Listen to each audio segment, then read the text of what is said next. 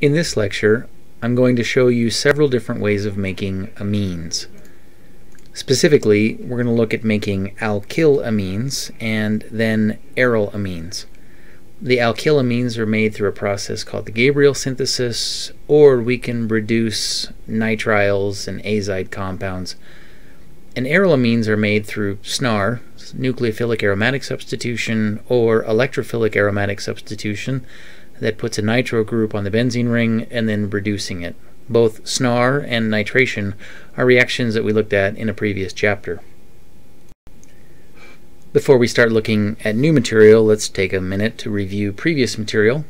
And so here is your first review quiz. Pause the video and see if you can answer this question. Okay. This reaction proceeds via a simple SN2 mechanism. The mechanism for that, this is the azide ion. Sodium's a spectator ion and floats away. And the azide has two nucleophilic ends. Either one of them will attack the alpha carbon right here, bump off the bromide as a leaving group, and we end up with one azido butane. The reason that this review quiz showed up, and this seems like a fairly easy one, was to review the concept of phase transfer catalysts. So if you were confused, wondering what this does in the reaction, its purpose is to carry the azide ion from likely an aqueous solvent to the butyl bromide, which would be dissolved in an organic solvent. So this reviews the concept of phase transfer catalysts. Here's another review quiz. Go ahead and pause the video and see if you can come up with this one. This is a synthesis reaction and should take a little longer.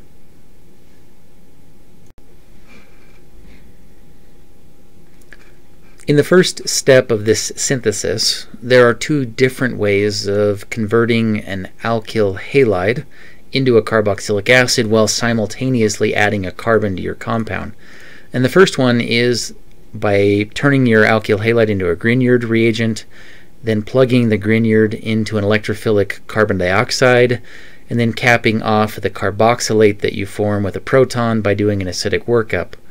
Alternately, you could use sodium cyanide as a nucleophile, participates in an SN2 reaction and bumps off the bromide, and then we hydrolyze the cyanide, which is a carboxylic acid derivative.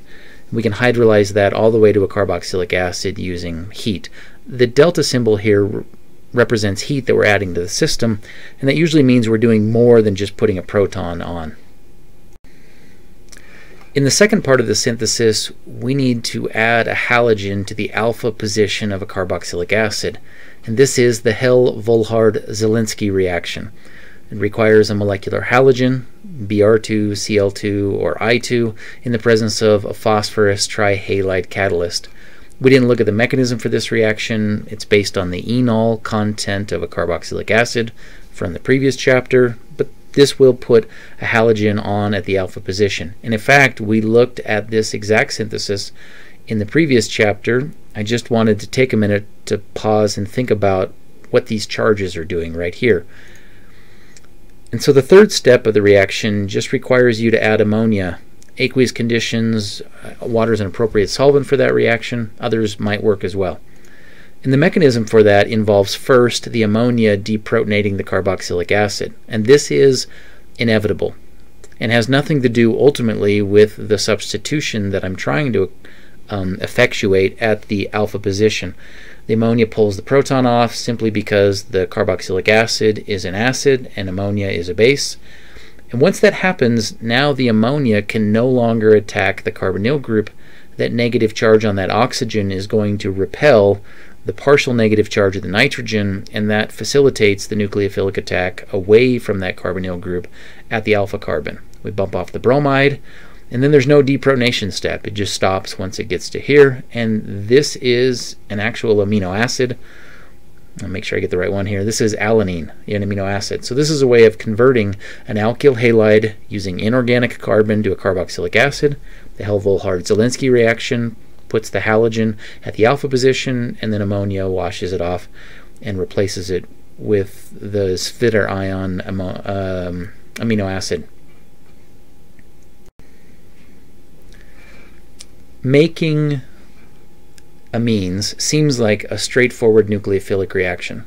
The ammonia is a good nucleophile, alkyl halides are a common electrophile, and the nitrogen can come over here, participate in a backside attack, SN2 reaction, and bump off the bromide. A couple of problems occur. First, there's 2 moles of ammonia that are required in this reaction, and that's because something has to come along and deprotonate this nitrogen after it pushes off the bromide. And in the overall stoichiometry, it looks like we're making HBr, but that's a strong acid, so the truth is one of the nitrogens will participate in the backside nucleophilic attack, and one of them acts as a base. I didn't show the mechanism for that because this really isn't a very effective way of producing amines. And the reason for this is your product is also a nucleophile. So not only, as soon as you start building up this 1-propanamine, now you have both ammonia and propanamine competing as nucleophiles to attack that carbon right there. And the propanamine is at least as good as the ammonia, or fairly close to the ammonia in terms of its nucleophilic ability. It is now sterically hindered because of the presence of the propyl group, but the propyl group is also electron donating, which increases the amount of electron density on that nitrogen and makes it a better nucleophile. So the products, this is not, propanamine is not going to be the only product I get. I'm also going to end up with a second equivalent of alkyl group added to the nitrogen. And here is the example from your textbook, and I like this example because it gave me the percent yields. So instead of bromopropane, I'm changing now to 1-bromooctane. When you add the ammonia into this one, you're going to get some of the primary amine, and then the primary amine will react with other equivalents of your alkyl halide to produce your secondary amine. And the yields of these are about the same, which means that you probably only want one of these in your synthesis, and your contamination is nearly equal to the one that you want. So this is not a useful synthesis. And a lot of you during the chemical company activity were making amines by simply mixing alkyl halides with ammonia. And I didn't say much because chemical engineers will do this, but as chemists we want better. And so this is not a synthesis that you want to employ on an exam. Instead, there's a synthesis called the Gabriel synthesis, which on paper is a beast. But in the laboratory, it produces a much higher yield, so it's preferable. And it's a 2-step process. We take an alkyl halide, and we add, instead of just adding ammonia, we add N-potassiophthalidamide, and this is the solvent dimethylformamide, and then we follow it up with hydrazine and ethanol as our solvent.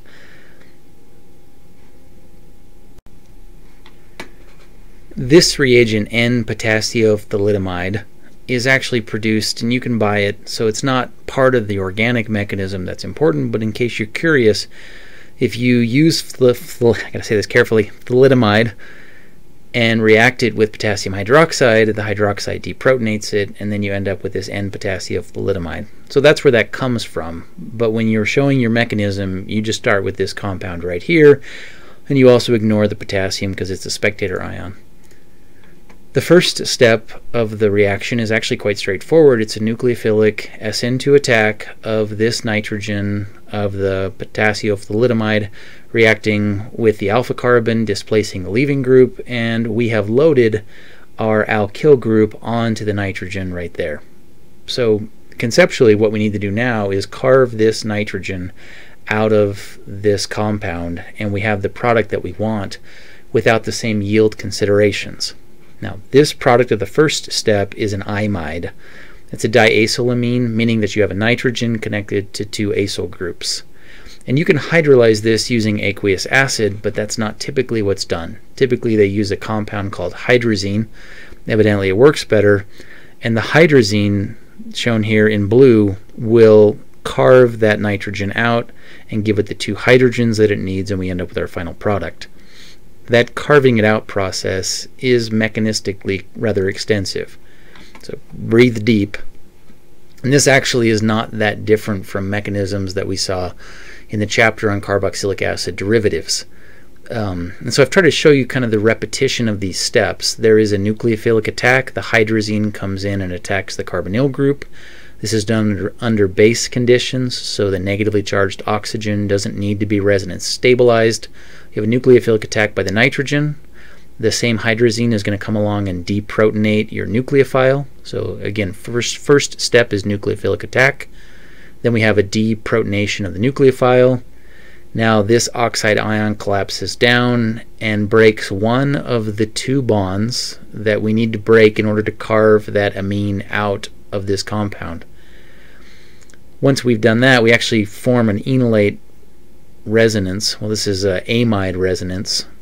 So we have to protonate that nitrogen. So there's a nucleophilic attack, deprotonation of our nucleophile, an internal nucleophilic attack where the oxide ion falls down and pops off the better leaving group, and then we protonate the nitrogen. The second half of this reaction involves the same four steps, although they're in a slightly different order. So the other end of the hydrazine flails around until it plugs into that carbonyl group. So that's the nucleophilic attack. We deprotonate the nitrogen, the nucleophile that was a nitrogen. And then we have, instead of an internal nucleophilic attack, which was the third step of the previous half of this reaction, now you pre-protonate your leaving group. The internal nucleophilic attack now bounces off the final nitrogen, and here now we have the amine that we wanted. This product right here, the reason we went through all this was so that it only reacted once. We only wanted the nitrogen nucleophile to react one time with the alkyl halide. And so will this product react with the alkyl halide? And the answer is no, because we did it in two separate reaction containers. If you go back to the original layout, our synthetic scheme, here's the alkyl halide, here we added the potassiophthalinamide, and then we carved the final product out using hydrazine. And this product right here never comes into direct contact with our original alkyl halide. And that's how we solve that problem of getting too many alkylation events on the nitrogen.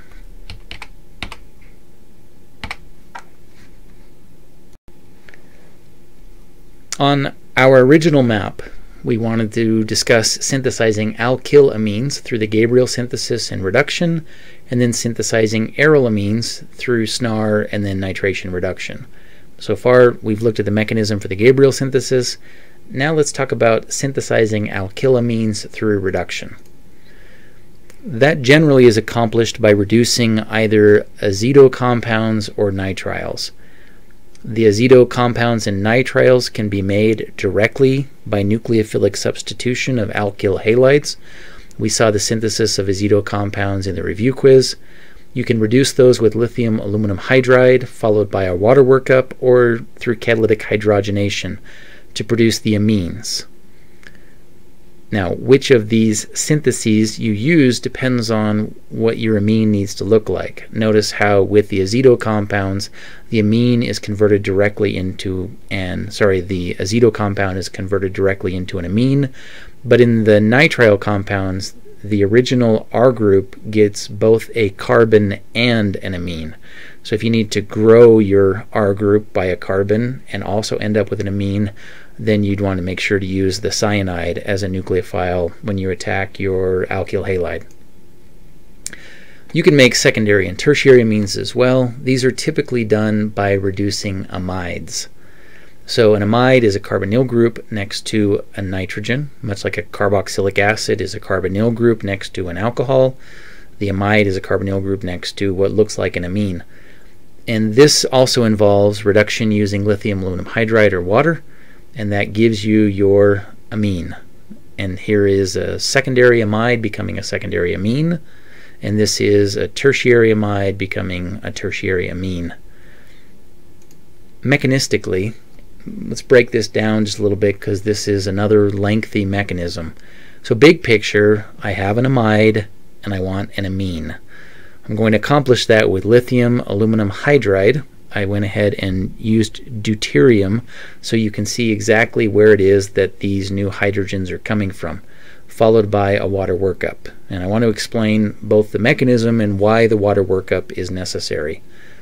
In the first step of the mechanism, the aluminum hydride, lithium is a spectator ion and floats away, so the aluminum hydride transfers a hydride directly into the carbonyl group to produce an oxide ion. This is a very strong base, so having an oxide ion is not a big deal for the solvent.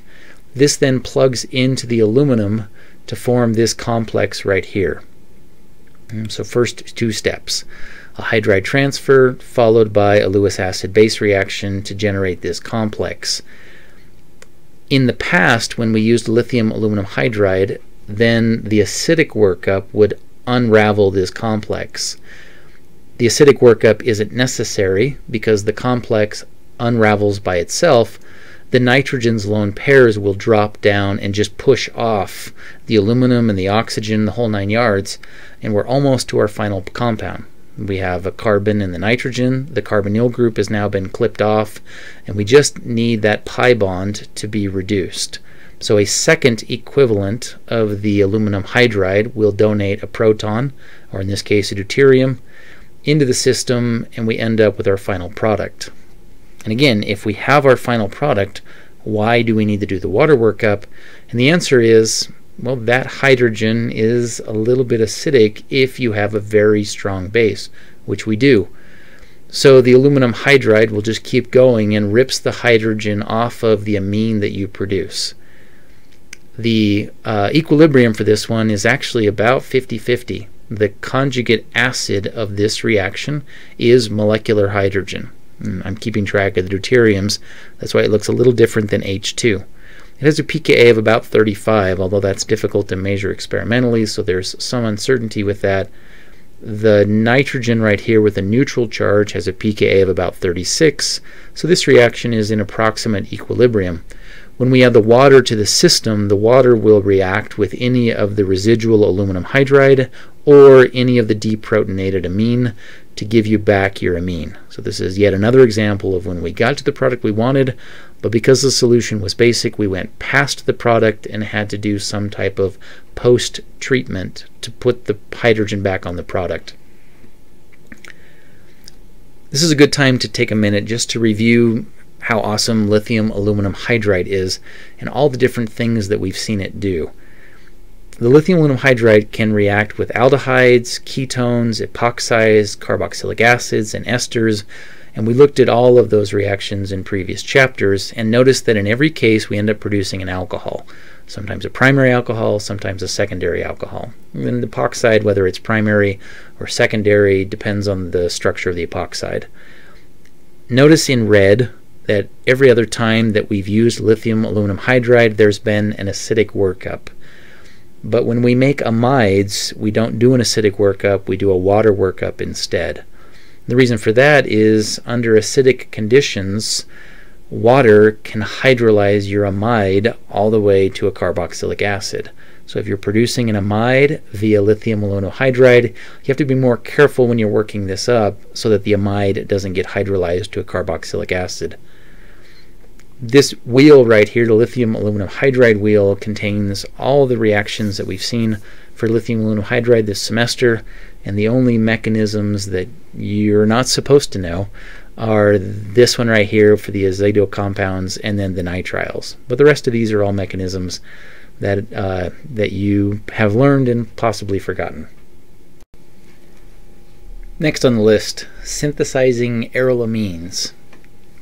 We're going to look at doing that via two different ways. One is SNAR and the other is nitration and reduction. So let's look at SNAR. This is a slide from a previous chapter, only instead it used to contain methoxide. We can put amide in there, or an alkyl amide, and as long as you have a benzene ring with a halogen and electron withdrawing group, then the amide can plug directly into the benzene ring. Aromaticity is lost in this first step, and then the electrons cycle back out again and push off the chloride. Two steps. The first step is the rate determining step because we've lost our aromaticity, and the kinetics are first order because there are two distinct compounds coming together in the rate determining step. And this is not SN2. It is a special type of substitution called aromatic nucleophilic substitution and abbreviated as SNAR. In that same chapter that we talked about SNAR, we also looked at electrophilic aromatic substitution. SNAR works when you have an electron withdrawing group connected to your benzene ring. Electrophilic aromatic substitution works when you have an electron donating group, like an alkyl group or an alcohol, some other thing that pushes electron density into the ring system. Then we can do electrophilic aromatic substitution. There is not a good way of directly adding an NH2 group to a ring system via electrophilic aromatic substitution. Instead, using nitric acid and sulfuric acid, you nitrate the ring system. You add a nitro group to the ring system first. Usually the electron donating groups are ortho-para-directing, so this is sterically bulky.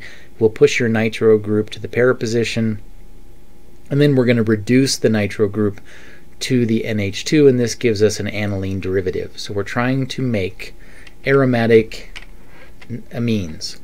We can do that via SNAR by pushing off a halogen, or we can do it via electrophilic aromatic substitution in the first step and reduction in the second step. Reduction is a bit vague, so let's be more specific. Reduction typically occurs with catalytic hydrogenation in the presence of the different catalysts we use for catalytic hydrogenation, or in a mechanism that we're not going to look at the mechanistic details. Iron and tin can serve as electron sources, and you couple that with hydrochloric acid as hydrogen sources, and you can convert a nitro group to an NH2 group on an aromatic ring system. Now let's look at an example synthesis. So consider p-chloroaniline, parachloroaniline, and we want to make that from benzene. So here's the product that I'm shooting for. This is denoting a retrosynthetic arrow, meaning that I'm going to make this from benzene. There's two different ways of thinking about the retrosynthesis. When I am looking at making parachloroaniline, then I need to add both the chlorine and the amino group onto the benzene ring system. So these represent the two different retrosynthetic routes. If you flip a retrosynthesis around, so I'm just going to invert the image right here, and then draw the arrows going forward, you can think about what reagents you would need to add in order to carry out the synthesis in the forward direction. And thinking in the forward direction, ultimately the question is, which group do I put on first? Do I put on the nitro group first, or do I put on the chlorine first? If you put the nitro group on first, you can reduce the nitro group to get to an NH2. If you skipped the reduction and tried to jump right to the chlorination, remember that nitro groups in electrophilic aromatic substitution are meta-directing substituents. So the chlorine would not end up at the right position. If you just try to run the chlorine directly, it would end up on this meta position right here. So we reduce the nitro group to get to the aniline, and then we can use catalytic chlorination through electrophilic aromatic substitution to put the chlorine on here. And this pathway doesn't work very well. And the reason for that is this is an activating group. It's a very strongly activating group. It's too strongly activating. And instead of getting one chlorine on there, you're going to get at least 3 different chlorines on there with little ability to control the amount of chlorination that occurs. So this pathway across the top here wouldn't work because it would be difficult to get a monochloro product. So the pathway on bottom, where we put the chlorine on there first, chlorine is also ortho-para-directing, meaning that in this next step, my nitro groups are going to end up at the para position or at the ortho positions, but it is deactivating, which means you get one on there and you're pretty much done. And so we don't run into the problem of having too many things on the benzene ring. We would need to run a column chromatograph in order to separate out the ortho nitro groups from the para nitro groups. But that's pretty common. Then we would reduce the nitro group to get to our final product. So this pathway right here would produce the best yield of the product that we're looking for. This would be a nice moment to think about the mechanism of electrophilic aromatic substitution, again, because it's been a while.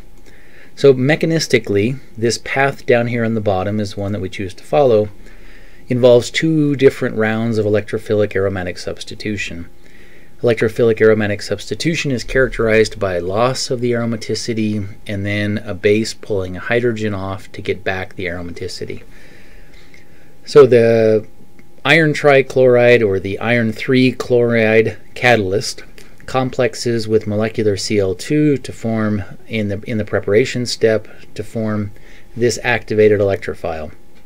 The pi system reaches out into one of the chlorines, and then the residual activated electrophile decomposes by ripping the hydrogen off of the same carbon that picked up the new chlorine. We broke the aromaticity in the rate determining step, and then we get the aromaticity back in the second step. And the reaction stops here until you add in a different set of reagents. And so in the presence of sulfuric acid, nitric acid will break down to produce this ion, which is a very active electrophile. The chlorine is ortho-para-directing because the lone pair from the chlorine can drop down into the ring system and help push into the electrophile. So those are the arrows that I'm showing there. In the same way that we broke the aromaticity in the first step of the previous electrophilic aromatic substitution reaction and restored it in the second step, in our second EAS, or electrophilic aromatic substitution reaction, we break the aromaticity in the first step, and then we restore the aromaticity in the second step. So just back-to-back electrophilic aromatic substitution reactions, in case you forgot what those look like. In order to get our final product, we have to add in the iron and the hydrochloric acid, and this isn't a mechanism that we're going to look at.